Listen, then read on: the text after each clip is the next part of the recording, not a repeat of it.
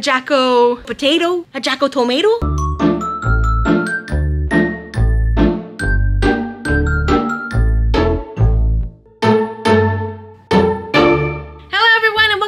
Channel. My name is Alicia, but you can call me Spooks. I own a small business called Spooks and Spanks where I make soap and all sorts of bath and body goodies with always a little bit of a Halloween-y little tinge to it. Because if I can make things weird, I will. Remember that other time where I made a real watermelon soap and I created the single worst watermelon disaster in my soap making career? Yes, that happened. Well, today I wanted to try something new. I have a market coming and it's called Summerween. I wanted to have a watermelon soap. It was that or I wouldn't participate in the Summerween market. So I thought, let's just make it out of melt and pour. But I'm gonna be using a detergent-free melt and pour soap base. I have been using melt and pour in previous projects, but I've never actually attempted to create a pretty design out of melt and pour. So without wasting any more of your time, let's get to making some watermelon soap. Hey now, I'm back with my soap base. I'm back. I'm gonna put my gloves on, but first of all, I wanted to show you my nails. These are press-on nails. I find them very useful because I have anxiety and I have a tendency of hurting my skin with my regular nails or picking at acne and such repetitively and making scars out of them. So press-on nails have been a literal lifesaver for me. My friend Annie, Seahorse Beauty, makes them for me, and I even have a code for you if ever you wanted to give them a try. It saves you $7 off of your own custom press-on nails. You can even get these ones if you want. Every time that she sends me my nails, my jaw drops. These videos in which I make soap, they are test batches, but if they do succeed, I will be selling these. But this melt and pour soap base is a detergent-free soap base, which means it contains lye, but it already has been saponified. So that means that you don't have to be scared of hurting or burning yourself with this soap base. It's already been cured. You can, as soon as it's pulled out of the mold, you can start selling it if you'd like, which is honestly one of the greatest things about melt and pour for small businesses. And it's also just as good for your skin. It has cocoa butter, it has shea butter, and mango butter. All some good, nourishing ingredients for your skin. And what I like to do for this is to chop it up into little squares. You can melt it either in the microwave or melt it on a double boiler. I do it in the microwave in small bursts because it's quicker that way for me. But if you want to have better control over the temperature, do it on a double boiler. You really don't want to boil it. If it starts boiling, then you have more of a chance that it might create glycerin beads. Some people call it soap sweat, and I hate that term with a passion. Brother, because melt and pour soap has a large amount of glycerin in it, and glycerin is a humectant, meaning that it draws moisture to it. So the ambient moisture that the air contains is drawn to the soap. So that's why sometimes you'll find some glycerin beads on the top of your soap when it's done. So what's recommended is as soon as your soap is hardened and you've unmolded it, to package it up. You can put it in a biodegradable shrink wrap or a paper like I do, and that way glycerin beads won't be so likely to form. It's also not much of a problem if ever that does happen. It's not gonna affect the stability of your product or anything like that. You just might have questions as to, why is my soap sweating? This is 62 ounces of my detergent-free melt and pour soap base, which is just which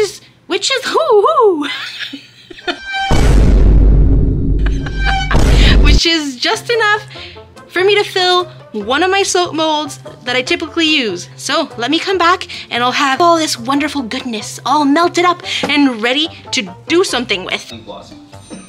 Why did that start playing? So we gotta move fast. That's weird. It is so that was really strange.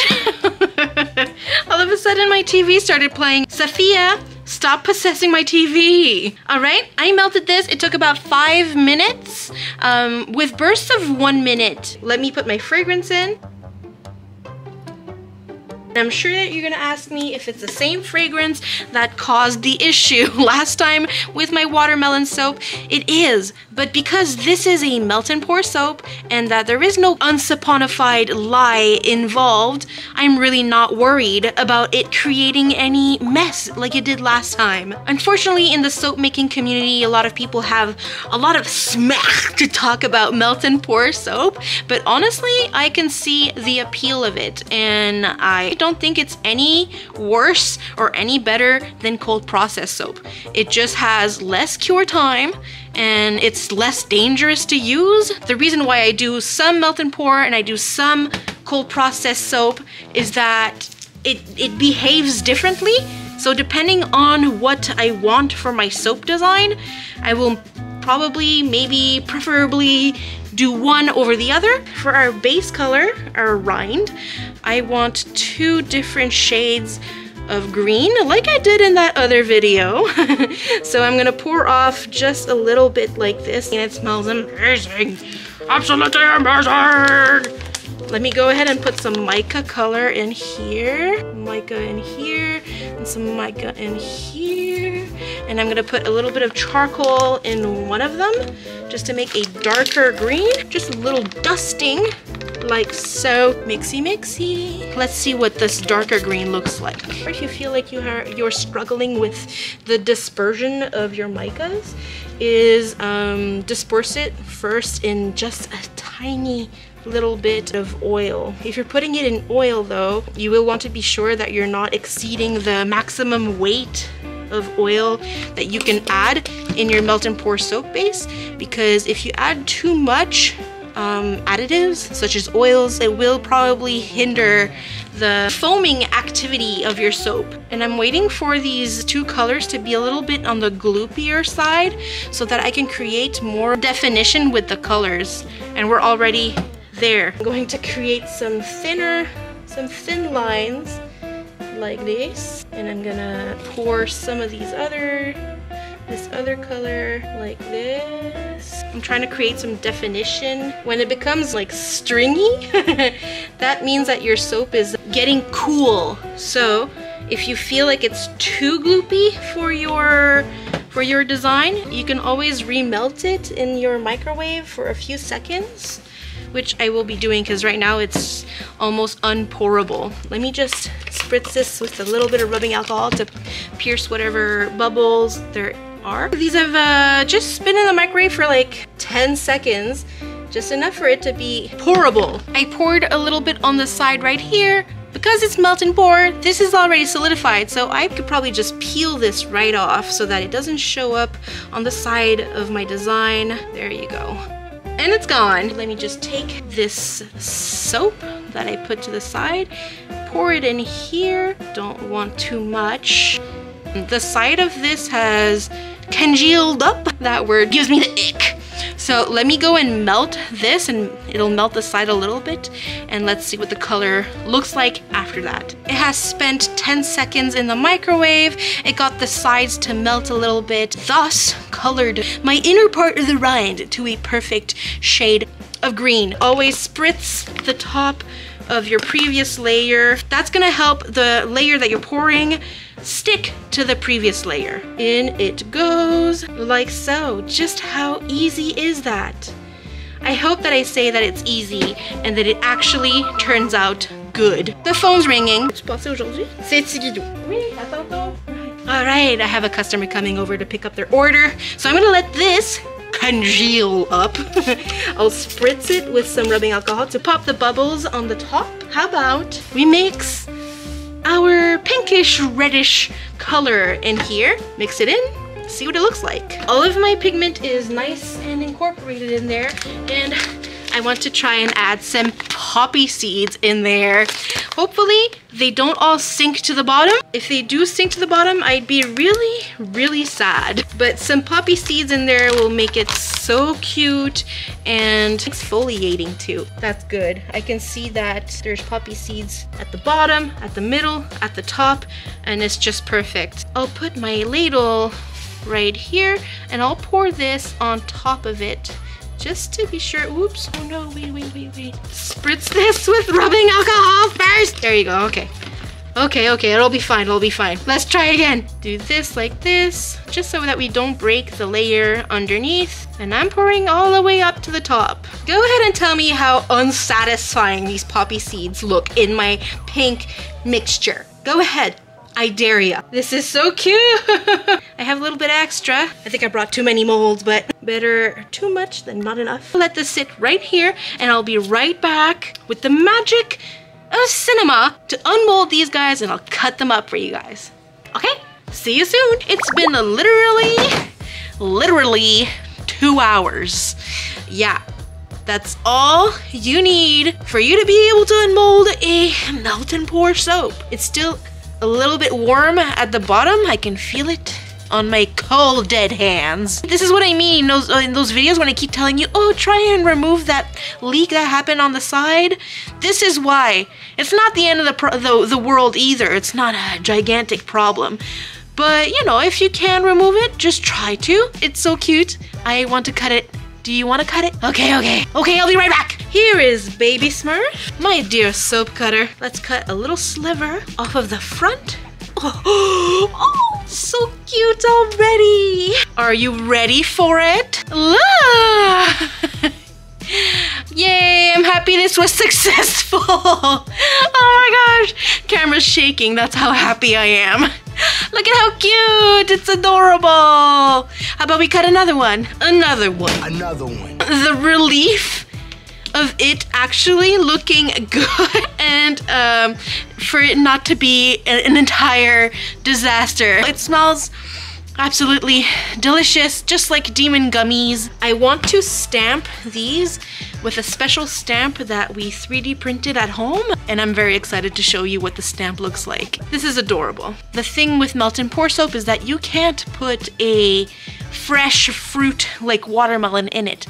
You can put watermelon extract, which would be an actually great idea for me to do next time that I make this soap bar. Watermelon actually helps boost collagen, and collagen helps you retain skin elasticity and skin health. So I'm gonna finish cutting this bar up, and I'll come back to show you how I stamp my soap. Back with some very cute soapy. Soapy is so cutie. Soapy going to get stampy. Look at this stamp. Yes, I couldn't do a watermelon soap without giving it a bit of a Halloween touch to it. You know me. I'm sorry if the camera shakes a bit, but I have to stamp it so hard for it to be able to make a bit of a design. Just look at how cute. I'm actually in love with this soap stamp. I'm going to be remaking a few more batches. I'm pretty sure they're gonna sell out at Summerween. I also want to bring some to Comic-Con and the Takuton.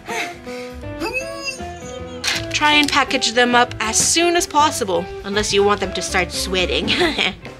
There was no chance of me making a summer soap without making it look at least a little bit Halloween-y. I think soap stamping is really one of the easiest ways to make a soap stand out from the crowd. There are some printers that are on the cheaper side, so if you're a soap maker and you're looking to make some soap stamps like these, I recommend maybe getting a 3D printer so that you can make your own designs and start 3D printing all of your soap stamps. To me, it's really like one of the easiest ways to personalize a design that has been made countless of times. I mean, there isn't a soap maker who hasn't at least tried to make a watermelon soap. I'm very pleased with this. It barely even looks like it's melt and pour soap. Nobody would even know if I didn't tell them, because it's like cold processed soap.